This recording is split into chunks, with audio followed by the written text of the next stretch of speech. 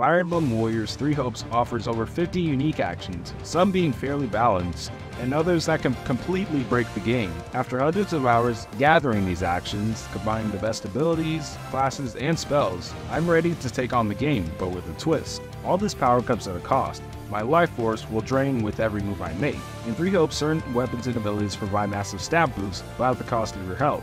If I'm not careful, I could self-destruct as soon as I step onto the battlefield. And just to make things even more intense, I'll be playing on the hardest difficulty and classic mode, meaning one wrong move could mean losing a unit for the rest of the game. With that in mind, let's get into it. Alright, so my goal is to go from Eastern Galatia territory all the way to the Tailtean Plains, and finally settle the score with the Immaculate One. To prepare, I cooked a few meals to boost my warrior specials and awakening attacks, which are perfect for crowd control and targeting stun gauges. For the first level, I equipped the Seasoning set, which lets me use the unique action one for the books. It increases my attack power and range based on how long I hold the attack button, but it wasn't easy. I had to dodge and weave through powerful enemies like Swordmasters that bombarded me as soon as I got within range. Honestly, my warrior and awakening specials carried me through this one. I'll follow your lead! I've got you now! The stronghold's ours.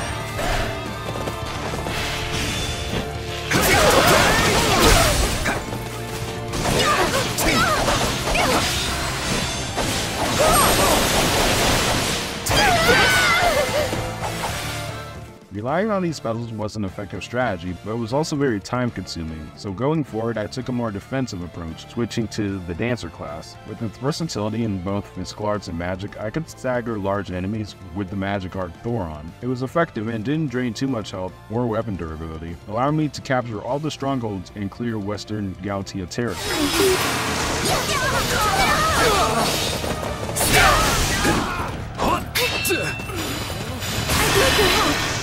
Want to show them what we've got? Yes! I'll give it my all! I won't run away! No, not yet! Later I faced a restriction. Only melee units could be used in this territory I can't name. So I switched back to the Azura class and equipped it Maximum Ambulation, which increases attack speed the higher the hit count. I paired this with Astra to break guards and Mortal Struggle to expose the stun gauges with each hit, though it did sacrifice some of my defense. It was risky, but I made it through. The stronghold's in danger. Keep the enemy away from it. It's not over. I defy you. Out of the way!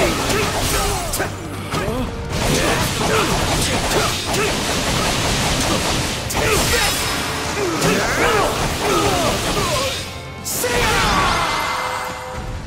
For this last level, all I had to do was defeat Sev and Flame to open up the gates that would eventually lead us to the final boss. Beforehand, I'd given the Seasoning set back to the Azura class and switched out the Dancer's unique ability to Divine Pulse, which allows me to freeze time. Using the combinations from the previous level, everything started off fairly well.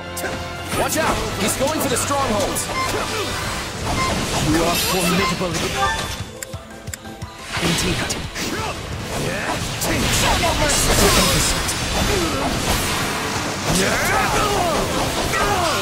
Out of the way!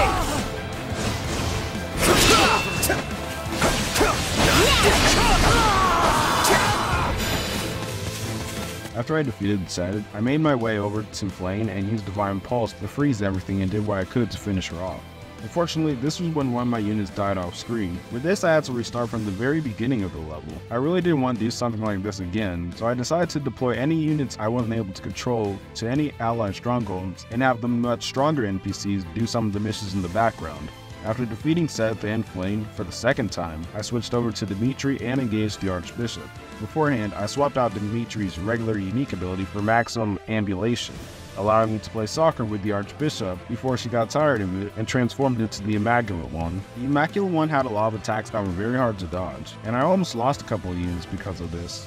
It took a while, but I was able to beat the Immaculate One, using all my warrior specials to both avoid unavoidable attacks and deal a decent amount of damage.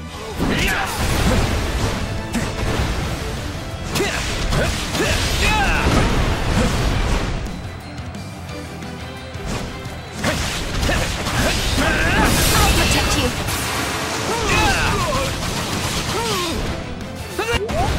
Overall, I would say using the stronger abilities are worth it if you're good at a more defensive play style. Personally, I prefer a consistent mix of offensive and defensive play. That being said, does consistency really matter if you're trying to do things such as 100% the game as fast as possible? To answer that question, I tried to get as many achievements as fast as possible in this video. On that note, thanks for watching, and let me know if there's anything else you'd like to see going forward.